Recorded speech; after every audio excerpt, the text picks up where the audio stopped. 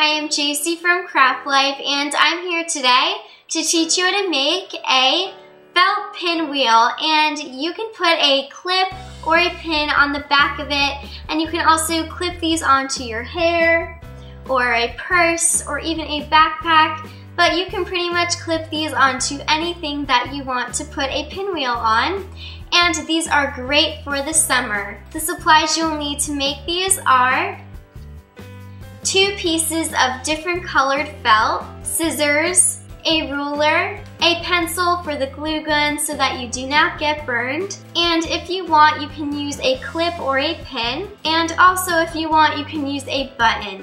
And finally, you will need a glue gun. So please get your supplies and we'll begin. To begin, you are going to lay your 2 pieces of felt on top of each other and make sure they are lined up. Now you're going to use your ruler and measure out 3 inches on one side. You're then going to take your scissors and cut. You're just going to make a straight line. Then you're going to turn it, and we're going to cut it at 3 inches on this side. We just cut a square that is 3 inches by 3 inches. And now if you will be adding a clip to the back of your pinwheel, you will need to cut a rectangle out that is 1 inch by 1/2 inch. And you will only need 1 piece of felt for this, so I'm going to take my purple felt. This is the felt I'm going to use as the back of my pinwheel. So I'm going to cut a rectangle out with this color.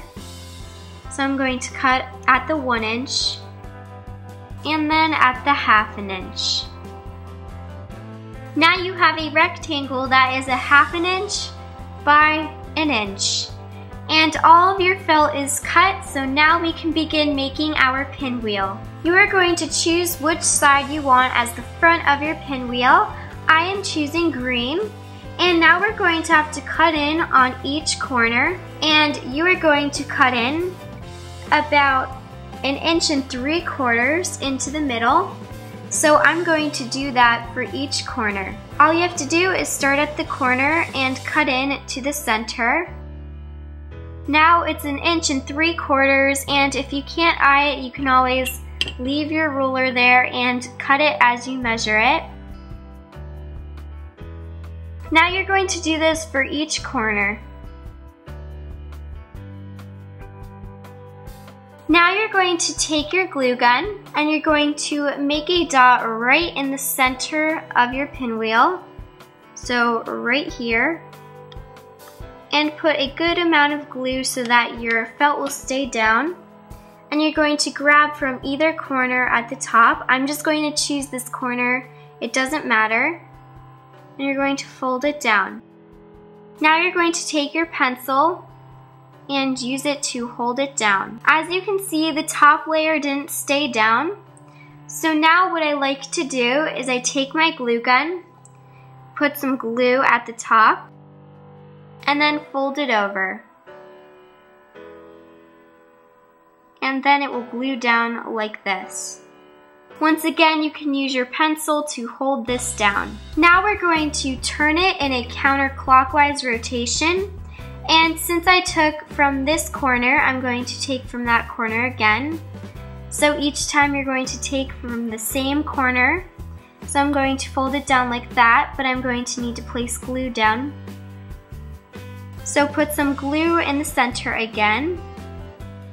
Now I'm going to fold this corner in. Once again, the top part will not stay down. Now I'm going to take my glue and put some at the top of my top layer and fold this over. Now you're going to turn it again, lay some glue down. You're going to take from the same corner again, fold it over.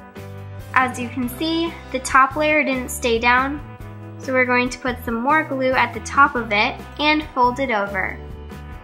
Now hold this down. Now I'm going to turn it again, put some more glue in the center.